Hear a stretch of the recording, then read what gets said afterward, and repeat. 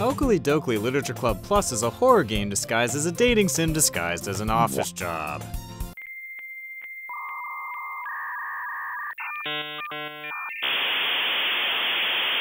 Why add a bland operating system to the game, you ask?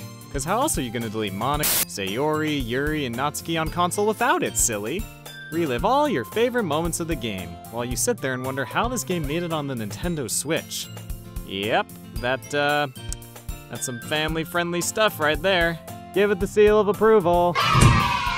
But don't worry, the game makes absolutely sure to remind you that all the characters are 18 and older, so it's fine, don't worry about it. Look how 18 they all are in high school, and they're canonically different ages?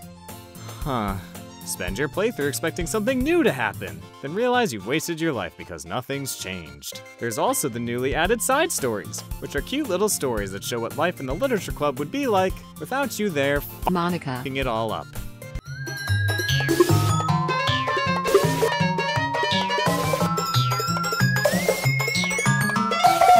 So spend the $15 needed for a slightly new experience while sitting back in your gamer chair, waiting for people with even less of a life than you to find all the lore hidden in these bajillion folders. Sayonara!